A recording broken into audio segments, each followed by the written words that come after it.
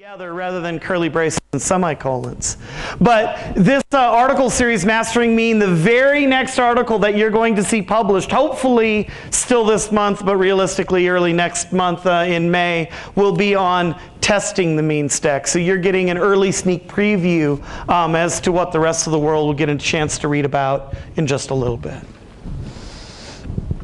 So when we installed MeanJS, one of the things you probably noticed in package.json, and let's see here, there it is. One of the things you probably noticed in package.json were all of the runtime dependencies. All the things that your application needs in order to run. So we have Express, the web server. We've got Mongoose in there, Passport to handle our logins, all kinds of good things like that. This talk, we're going to spend our time focusing on dev dependencies, or our developer dependencies. And one of the dev dependencies you'll see in there is grunt, which is our build script. We'll have a chance to look in there in grunt quite a bit. But in addition to grunt and all the grunt plugins you see here, you will also notice Karma and several Karma plugins as well.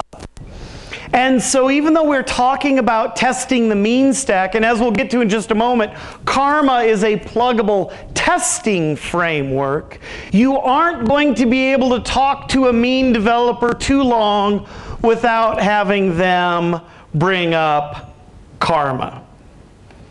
So, Karma is our start. It is our test runner. It is our test framework. And what's interesting about Karma is it was written by the Angular team. I didn't get a chance to mention this in the previous talk. We didn't spend a whole lot of time talking about front-end particulars, Angular in particular. But one of the reasons why I love AngularJS so much is that it was written by testers. Angular is hands down one of the most testable web frameworks you have out there right now. Angular has first-class support for things like dependency injection. Now, those are things you take for granted on the Java platform, but in JavaScript it's very new. But what do you get with dependency injection? You get mock objects. All of a sudden now when you're running your tests, you can begin injecting in a fake HTTP client rather than a real HTTP client. So you'll use your real HTTP client to make those real RESTful web services calls in your real production app. But for testing, we'll be able to inject in a fake HTTP module that will abstract us away from the real network connections. And if you were in my keynote this morning, remember the fastest thing you can do is do work on the CPU, and the slowest thing you can do is actually put packets on the wire and wait for a response. So with the mean stack, not only do we have a wonderful 21st century production platform, it shouldn't surprise anyone that we have a wonderful 21st century testing infrastructure as well. And that is what KarmaJS brings. So they say right there on the KarmaJS team, we rely on testing and always seek better tools. And so like all good open source developers, they had an itch to scratch, and thus Karma was born. So what is Karma? Well, one of the things they wanted to make sure we could do is run real tests on real devices. And so over and over again, you're going to see Karma popping up real browsers like Chrome and IE and Safari. It also has the ability to do tests on mobile devices, on tablets, on smart TVs. So really what we end up with here are a set of tests that we're able to run on all of our target platforms. That's Cool, that's worth the price of admission right there. Yes, it's open source. Yes, it can be remotely controlled, so you can plug something like this into your continuous integration server. If you're a Java shop, you're probably using Hudson or Jenkins or Cruise Control. If you're a Node.js developer, you might be using something called Strider CI that allows you to do continuous integration, but Karma snaps in perfectly well. And once we talk about PhantomJS, which is that headless WebKit that we can run on our continuous integration server, you can see we've got a nice, rich, robust testing platform. But I've been saying this very, very carefully this entire time, that Karma is a testing platform, not a testing framework. Because another real power of Karma is it really doesn't much care what test library you use. And what you'll find is that when we're running server-side tests, we'll end up running them in MochaJS, which is a really nice server-side testing framework. And the client-side tests will be written in Jasmine, which is a really nice client-side testing framework. But Karma allows you to plug in whatever testing framework you'd like. So if you're not using Karma, you're not using Jasmine and you're not using Mocha and Chai, you could be using QUnit. You could be using JS unit. You could be using any number of TDD or BDD libraries because Karma will handle all of them equally well.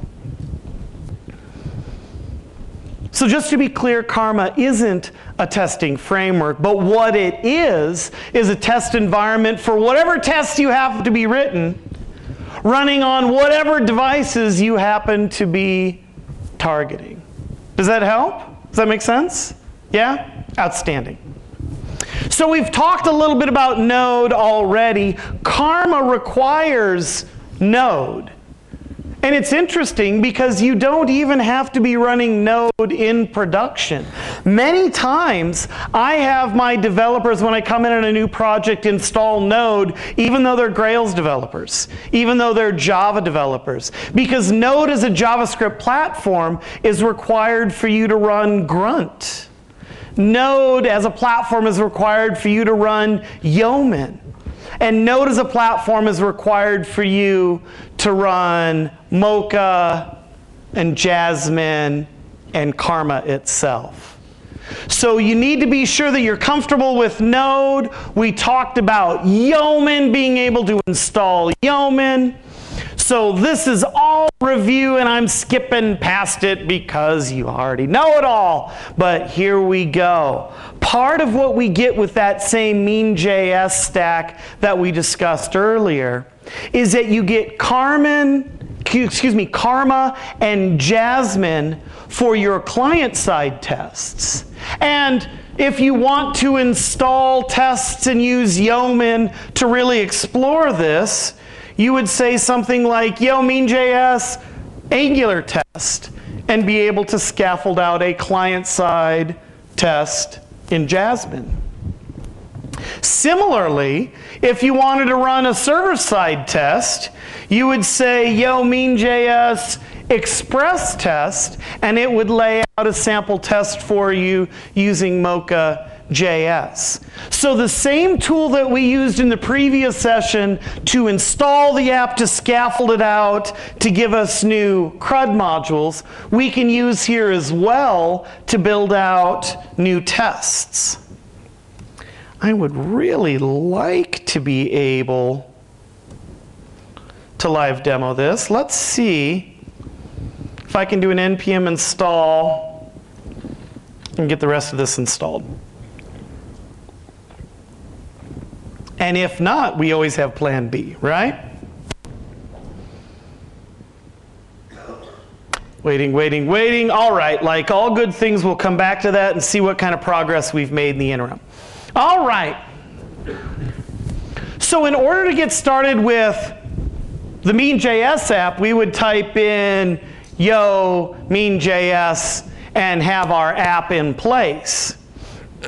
Now, I've taken you into package.json a couple of different times, but let me show you once again exactly what we're dealing with. All right, still waiting. So I said that part of what we're dealing with in our dev dependencies right here is Grunt and a number of different Grunt plugins. Now, Grunt is our build script. There's another popular JavaScript build framework out there called Gulp. Are any of you playing around with Gulp at all? Yeah, a couple of you. Do you like it? Yeah? Yeah? Yeah, it's interesting. Grunt is kind of the established build scripting tool out there. Gulp promises to be lighter and easier to use, but we've got to see if the community embraces it or not. But one of the things you'll notice out of our Grunt build file is you'll see it's got plugins to JS hint and CSS lint to minify and uglify all kinds of things. But we will see Grunt Karma in there as well. And so this is the linkage between our build script and our testing environment. You'll also see a number of plugins in here like Grunt Mocha to run our server-side Mocha tests, Grunt Protractor to run our user acceptance tests, and even something like Istanbul to give us code coverage on our JavaScript. But all of these have to do with our build scripts. What you'll find when it comes to Karma is it's not so much a build script, but a testing framework. So a lot of the things you'll see in your dev dependencies for Karma end up bringing in support for different devices or browsers. So when we're bringing in Karma in here, you'll see support for Jasmine in Karma. You'll see a Karma JUnit reporter. You'll also see a number of different launchers to launch various browsers. No live demos for you today. That's okay. That's all right. If I did have a working mean app in place, we could type in grunt test, and what you would see happen is exactly what comes up on your screen. Let me zoom in on it a little bit so you can see what it's doing kind of step by step. All right, well, the first thing it does is it starts running our Mocha tests. And so we can see our tests are all passing right there, and wonderful, we have gotten 6 passing Mocha tests. Now, Mocha were our server-side tests. Later on, you're going to see Karma unit coming down in here, and Karma is starting things like a PhantomJS browser. PhantomJS is our headless WebKit, so this is all of our Jasmine tests running as well. So being able to type in grunt test is very powerful. Let me see how far we get. These are a lot more tests than we need, but let me turn around and use grunt to fire up my web server. There you go, we're looking good here. And then over here, let me type in grunt test. And what we'll see this time are a number of tests running. There we go, and I feel good, done without errors. That's always nice, isn't it? Yeah? So what we have here is a command that we typed in. We typed in grunt test. Now we're getting close. There we go. And you see interesting things like, all right, well, grunt test is going to run Karma, and Karma is looking in a file called karma.conf.js. So let's catch up with the slide deck right here, and we will walk through these particular files. So there's this grunt file that we were talking about. One of the things that the mean stack supports is this idea of named environments or named configurations. And if you're a Rails developer or a Grails developer, you're very familiar with this. We can set a node environment variable to develop, and it will have its own set of database connections and behaviors that you want, maybe more verbose stack traces. And in production, you'd have a different set of database configurations. But in test, you'll have another set of settings. So in this grunt file, being able to deal with the test environment is very nice. Inside that test environment, one of the things you'll see here is the ability to separate out your Mocha tests, that's in the app test directory, and your client-side tests, which once again are down here in this Karma comp file. So when we go looking at this Karma comp file, we see a number of interesting things in there as well. One of the things it'll tell us is what testing frameworks do you want to use. We said that Karma was a pluggable test framework, so this is allowing us to use Jasmine. It's asking for a list of files that we want to test. That's built out there. It asks us for a series of reporters. All of these things are things that we're going to tweak throughout this presentation. But out of the box, it'll run a series of Jasmine tests using simple ... progress reporters across the screen. And where is it going to run those Jasmine tests? Well, it's going to run them on PhantomJS. So when I come over here once again and type in grunt test, you're going to see that it's going to actually execute these tests. We see that it's starting the PhantomJS browser. And since it's headless, we can't see anything, but we have dots letting us know each one of those tests pass, and then eventually comes back and says done without errors.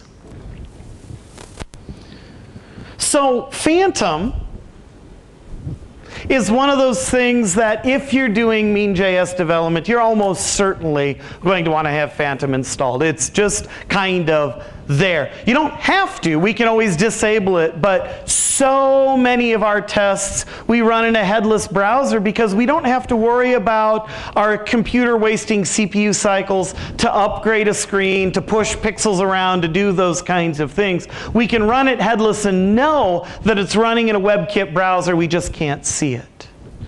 One very interesting hook in PhantomJS is if you have failing tests, it will render the failing web pages as an SVG page or as a PDF. So even if you are running this headless and Jenkins says, hey, these tests failed, if you've configured it correctly, Phantom will have screenshots of those failing tests waiting for you as well. I can't recommend PhantomJS highly enough for your testing needs. It does a really wonderful job. So we're back here in package.json, and we're in package.json because we need to know what browsers we can support. So looking back at this package.json, anything with a launcher at the end of it, Chrome launcher, Firefox launcher, PhantomJS launcher, Safari launcher, should give you a pretty good idea of what browsers we can bring to the party. So if I come into my KarmaJS file, my KarmaComp.js, and instead of testing in Phantom, if I decided that, now what I would prefer to do is come down here and test in Chrome. I've just made one change here. But what is that going to look like when I run my tests?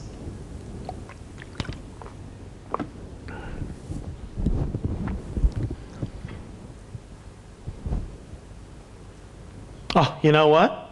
Chrome was in a different window here. Let's do this. Let me shut this down. come back and run it once again, because what I want is I want you to see Chrome pop up and run and run and run.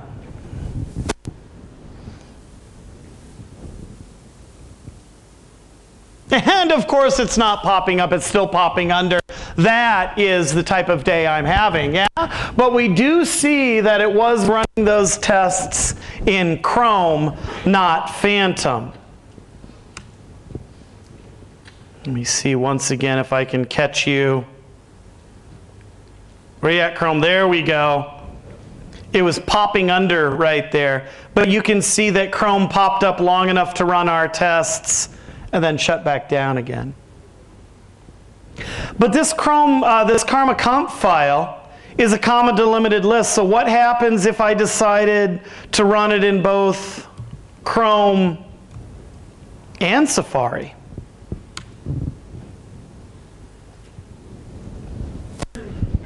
Now all of a sudden we're going to see all those same tests running in two different browsers, Safari and Chrome, and then shutting down altogether.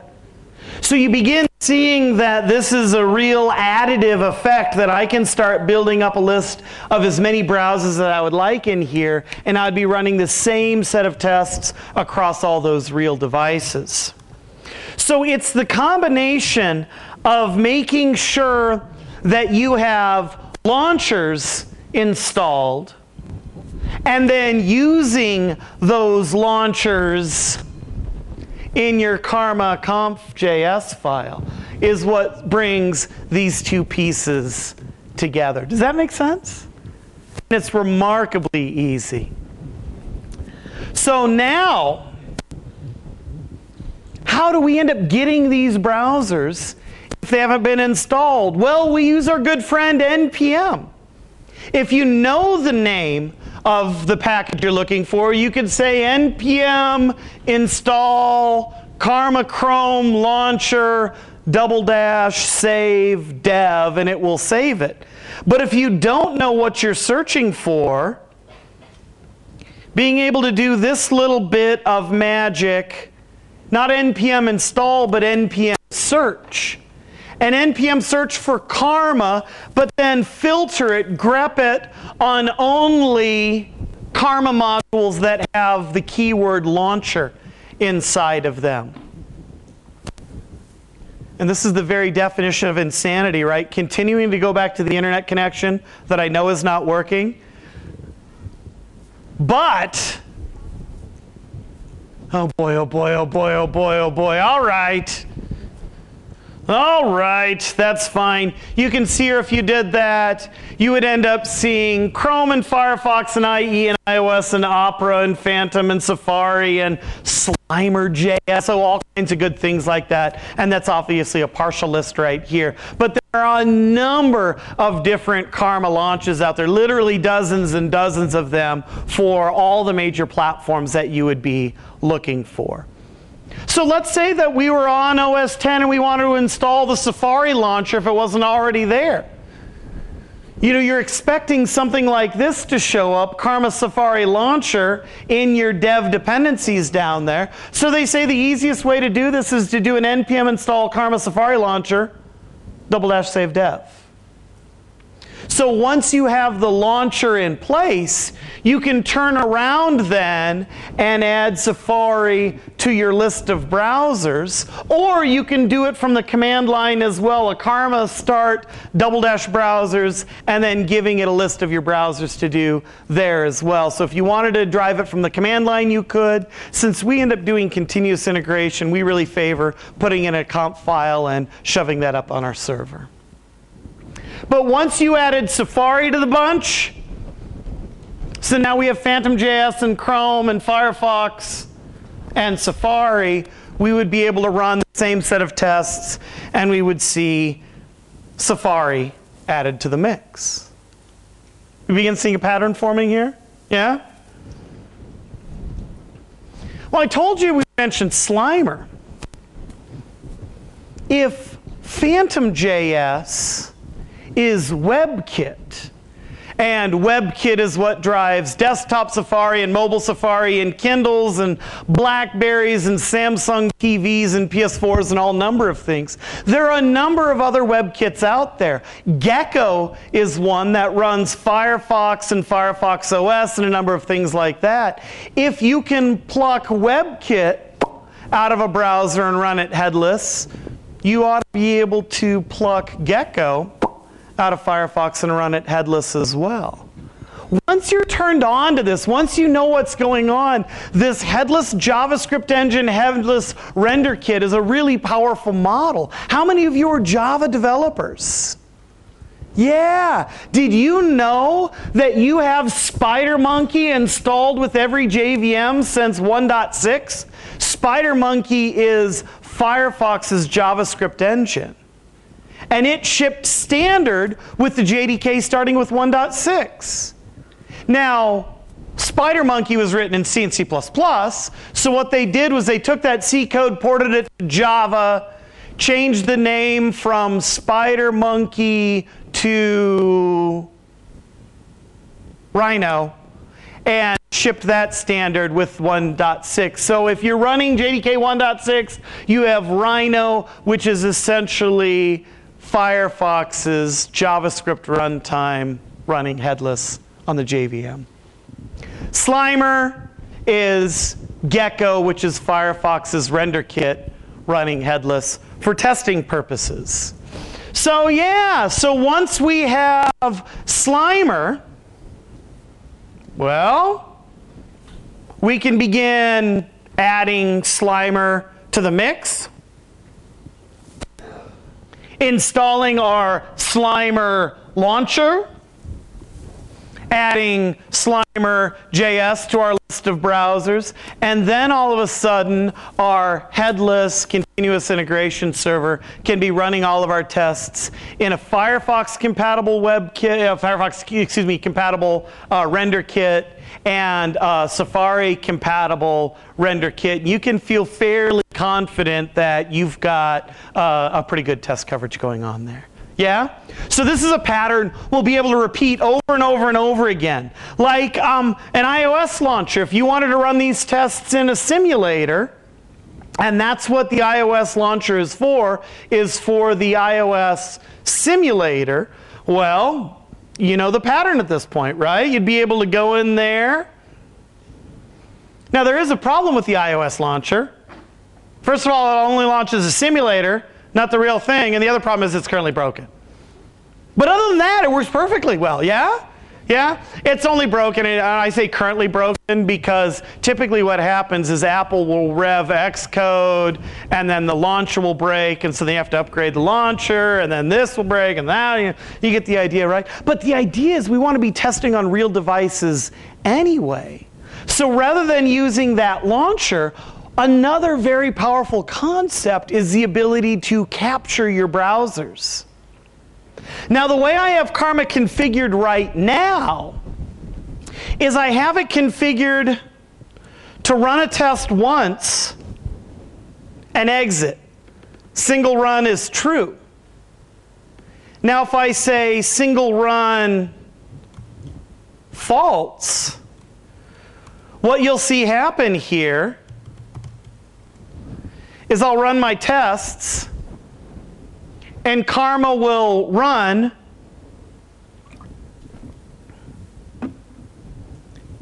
and stay running. So now it's hanging out, and I could point any browser I wanted to that running instance of Karma. If Karma can't launch your browser, then your other option is to leave Karma up and running and have your browsers attach to that running Karma instance. And this is something we used to great effect at Time Warner Cable when we were testing smart TVs, because there was no chance that the test running on our continuous integration server is going to go out and hit the on button of a Samsung smart TV and launch our app and manage it that way, right? And so if we can't have Karma drive that, what we can do is leave the Karma server up and running and have browsers attached to it. So once you do all this kind of good stuff and set single run defaults, then what you could do is visit the web server's IP address and the port it's running on. So the port I'm running on right now is the default one, 9876. Fairly easy to remember, right? So what that means now is I could come in, let's see here. So both Safari and Chrome are up and running. Let's bring up Firefox just for grins. And then let me connect here to localhost 9876. And all of a sudden now we can see that Firefox, even though it's not listed in the KarmaJS, is running, and all those tests got done running on that as well.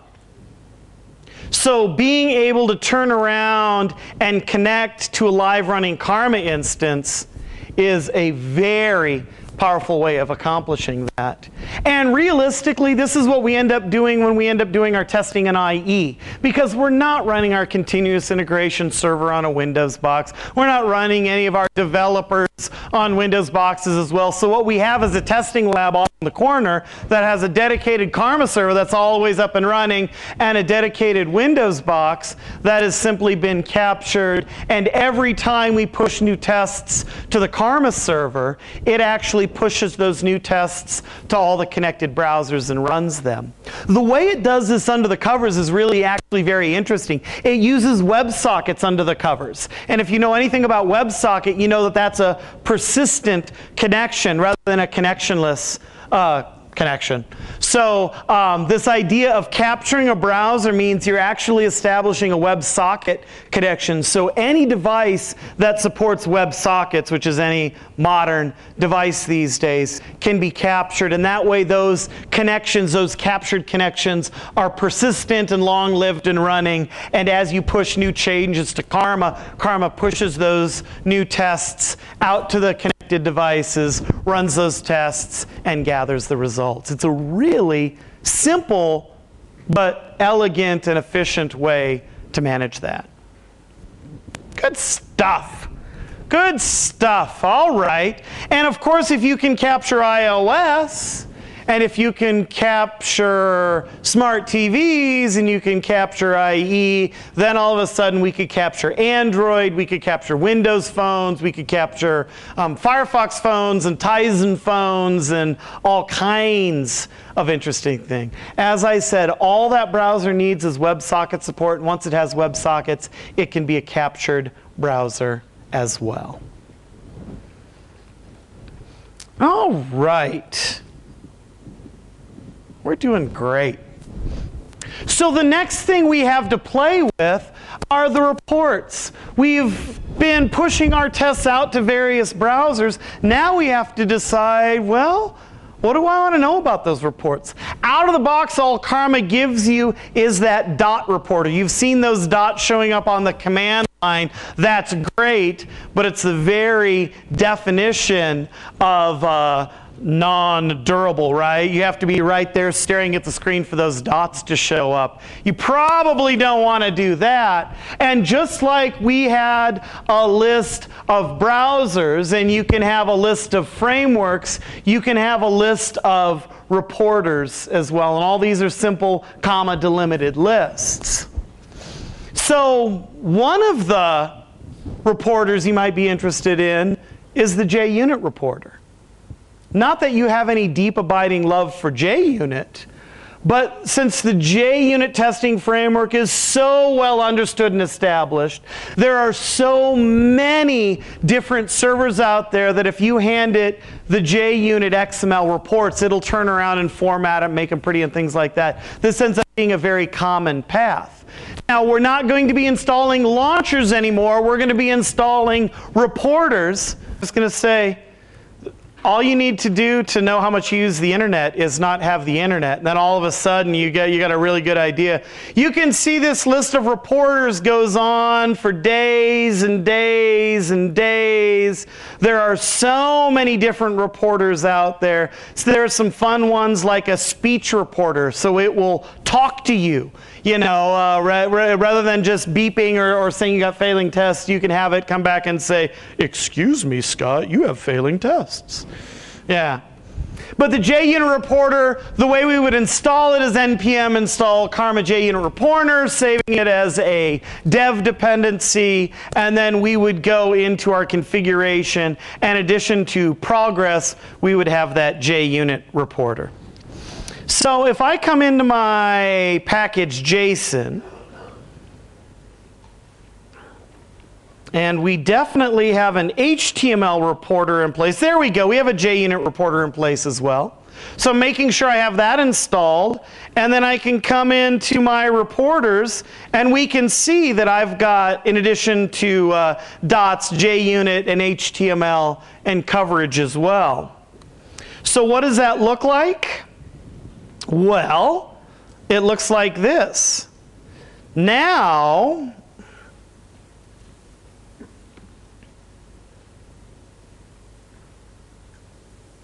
where are my JUnit reports?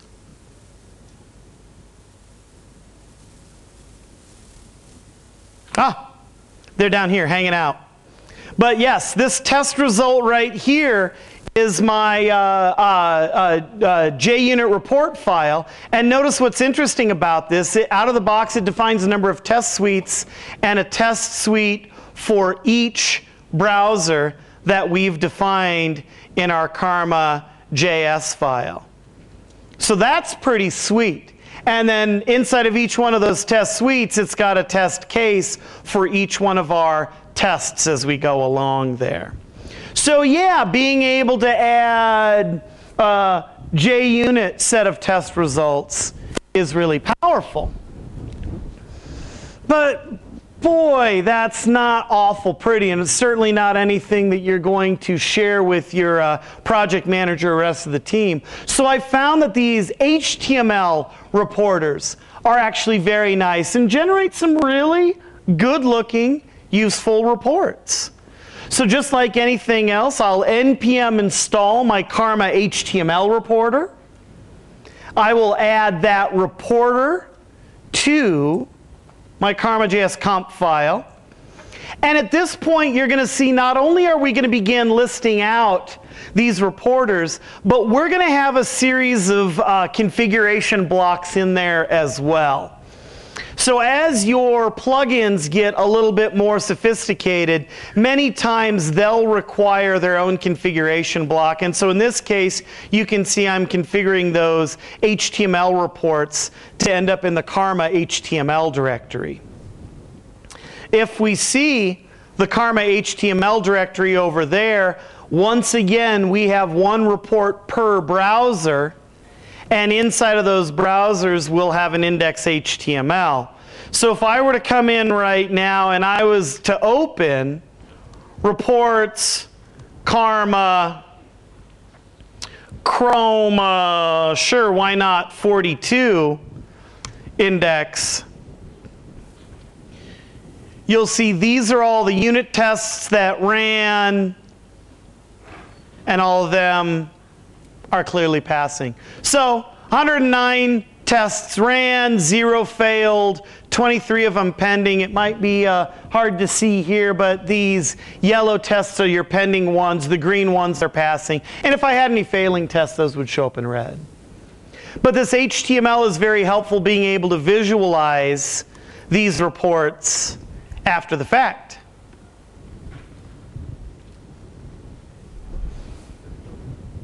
Yes, please. I'm sorry, ask me again.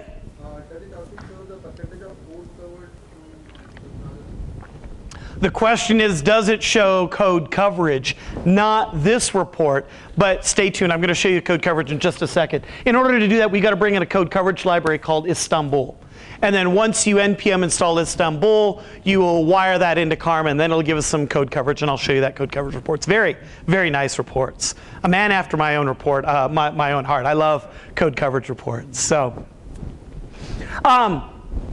here we're talking about it. Yeah, your question was very timely. Yeah, so being able to install Karma coverage, which uses Istanbul under the hood, we'll install Karma coverage, npm install Karma coverage, we'll turn around and configure it, this time asking it what directory it wants to end up in, and what kind of pre-processing you want.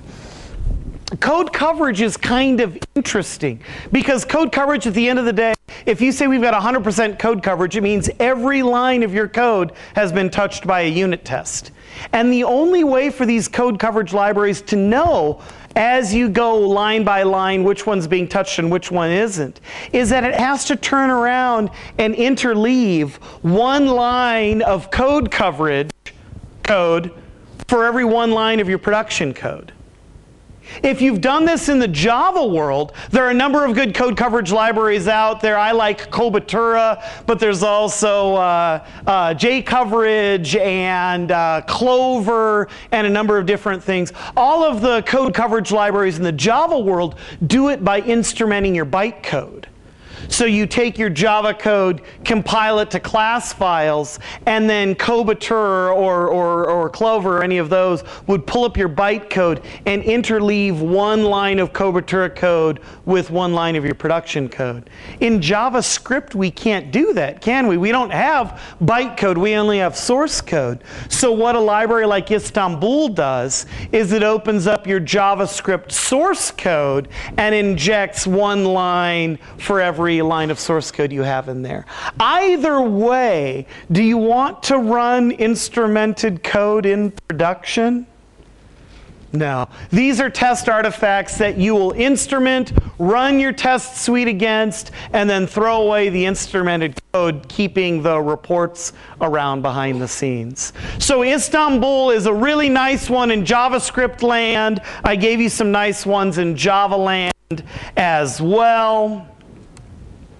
But what you end up with is a report that ends up looking like this. And let me actually pull up a live one so we can play around with it a little bit more. So if I open reports now and coverage, there we go. And yeah, I'll open my coverage in Phantom.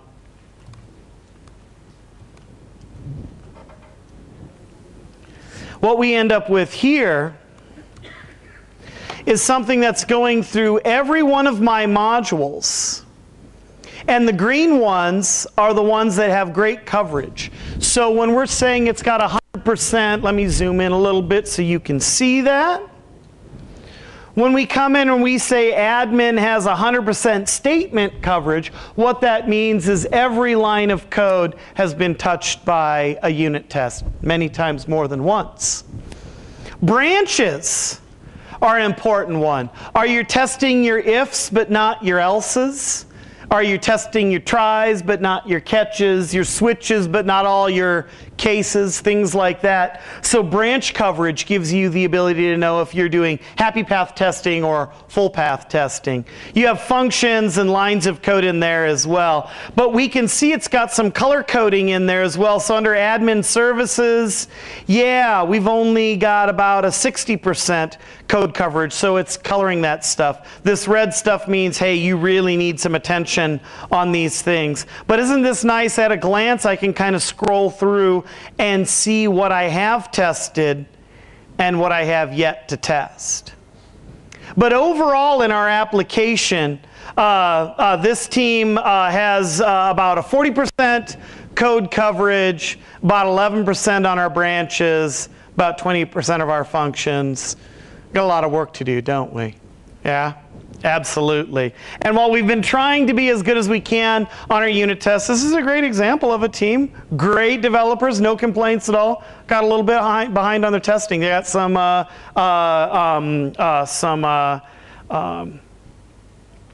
legacy expenses here that they need to pay down a little bit.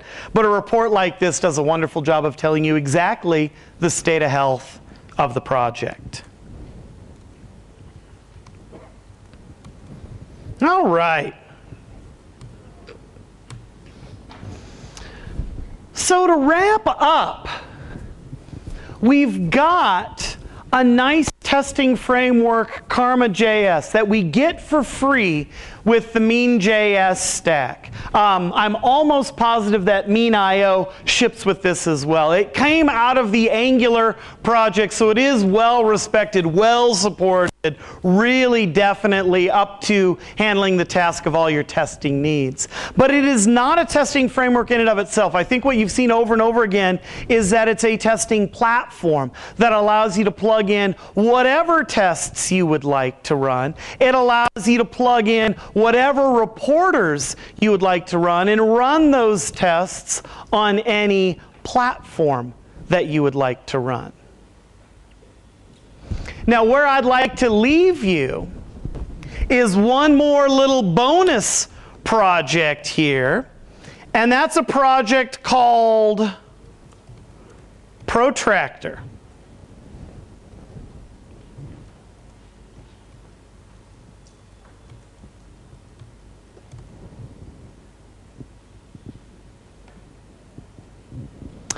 And what Protractor allows you to do is allows you to turn around now and write a series of tests that will be dealing with user acceptance tests. It will require you to have a web server up and running and your application fully written, but then it'll pull up fields, fill in the fields, click on submit buttons, click on links, copy and paste, all the things that your users would normally do. You'd be able to do in your Protractor test. So let's see here. All right, Grunt. What command do I need to run?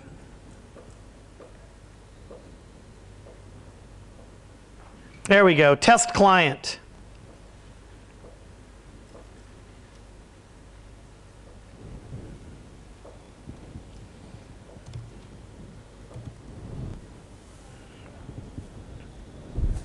So if I run test client now,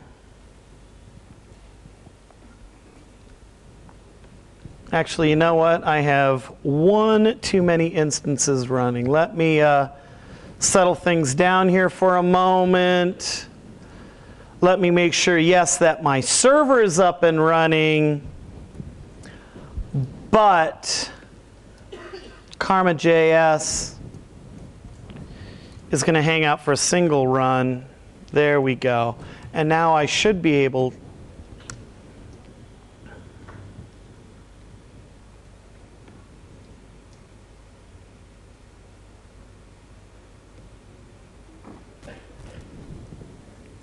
That wasn't it. Let's see here.